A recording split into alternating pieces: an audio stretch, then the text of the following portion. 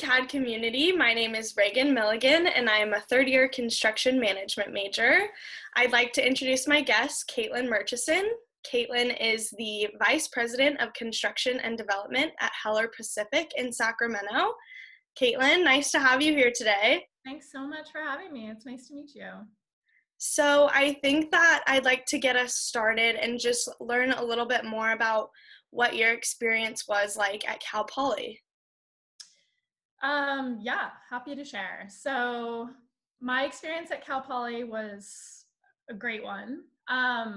It was very positive and fulfilling. And I actually didn't start as a construction management major. I started in biology. So I kind of floundered for a little while I realized that biology was not the path I wanted, but I didn't know what that path was, and ended up being connected by a friend who was already in the major with one of the professors that used to be in the CM department, Hal Johnston, and found my way through. He helped me kind of make the transition, and I found the construction management department and started taking major classes there. And at the time, it was, 4 classrooms in a single hallway. It was much smaller than the facilities that exist now. And it was just a really, really incredible sense of community. People who were driven, but very fun. We got our stuff done, but we partied and had barbecues and had clubs, and everyone was really engaged. And so that was my takeaway from my experience in the CM department. Really enjoyed it. Felt like I kind of found my people, still have a lot of them in my life to this day. So yeah, it was wonderful. Yeah, I'm having the same experience. So the classrooms may have changed, but the community definitely hasn't. And it's so awesome that alumni like yourself are still so involved and just do everything that you guys can to help us out so that we can come out strong graduates and ready to start working. So could you share a little bit more about your career path and maybe how you got to your current role at Heller Pacific? Yeah, of course. So when I graduated Cal Poly in 2007, I had signed on in my last year to go to work for DPR Construction, large commercial general contractor. And so I kind of was, heading that direction. So I started with them in September 2007 and was there until February 2016. So 8 years, a little over 8 years, almost 9 years so. And it was really, really, really incredible experience. I worked mostly in the Bay Area, doing, getting a lot of exposure to different types of projects. A typical general contractor career path, worked my way from project engineer to, a little bit more senior in that role to, project manager. I got a really unique opportunity to go to work for a developer who was building kind of a 3-block wide ground up development in Sacramento where I had grown up. And I wasn't really looking to leave my career at the time. I hadn't been looking at all, but it was a good time for me. I'd been project manager for a few years. I felt like I had, had some stability in that role, and I knew what my future would look like if I stayed at a general contractor. And I wasn't sure that I wanted to be project-based forever. I wasn't sure that I wanted to travel for the job forever. So I went to work for this developer in early 2016. To kind of come on and act as a construction manager and, developer, running the project for design and construction for this particular developer, and ran those 3 ground up projects along with a variety of other tasks for a few years. And now, I'm still working there. Those projects are more or less completed and have taken on a whole set of new projects, and my role has grown in different ways. I would say my primary role is managing whatever development projects we have in front of us from a design and construction perspective. So we do generally either adaptive reuse or ground up construction. And I'm the point person for the design team, for the jurisdiction, city, county, whoever we're dealing with, and the contractors in that sense. And kind of as branches from that, I also for our developments, help in lease negotiations. And so, with each lease comes different tenants wanting different things. And so I kind of help our leasing team navigate, I'll read the language for what the tenant is asking for, and I'll kind of say, yes, we can do that, no, we can't do this, those kinds of things, and help that side of the lease negotiation. And then as it progresses into a signed lease, they then deliver to us their tenant improvement drawings, and I'll review those and then guide them through kind of the permit submittal process, because I've now spent so much time getting intimate with the city of Sacramento.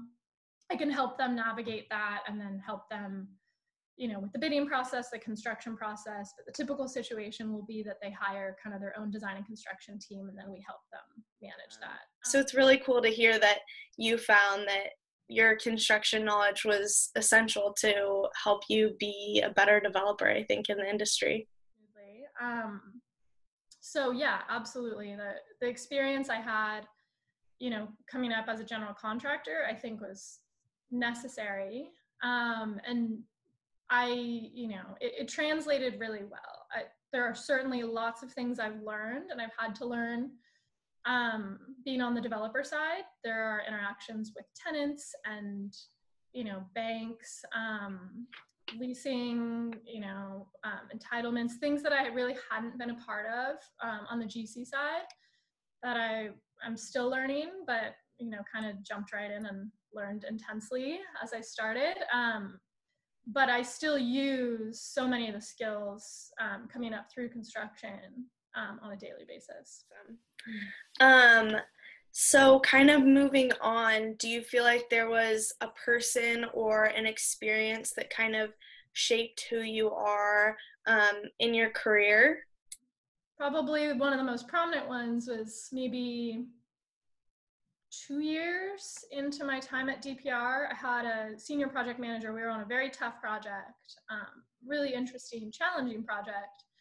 And I had a super stern, rigid, and tough senior project manager who I think there were 4 of us project engineers at the time, and he was whipping us into shape. It was like an intense training session, and it was a lot, but his kind of expectations of us and his guidance on how to be tough but fair really, really shaped how I've kind of moved through my career since then. So I think it's a really important thing in a career to look for and seek out those people who can help guide you on your path. To find those connections and those resources to help guide you, I think is really critical for, especially, younger people in their careers as they're trying to navigate it and understand what that path should look like. What is your best piece of advice for someone who's about to graduate? And it can be either professionally or personally.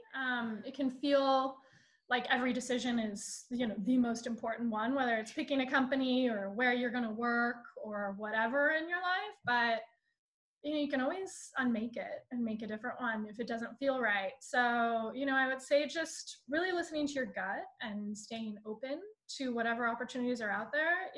It's pretty crazy sometimes how opportunities just present themselves. And if you're paying attention, you might say, like, wow, I didn't think about that path, but that does feel like the right one.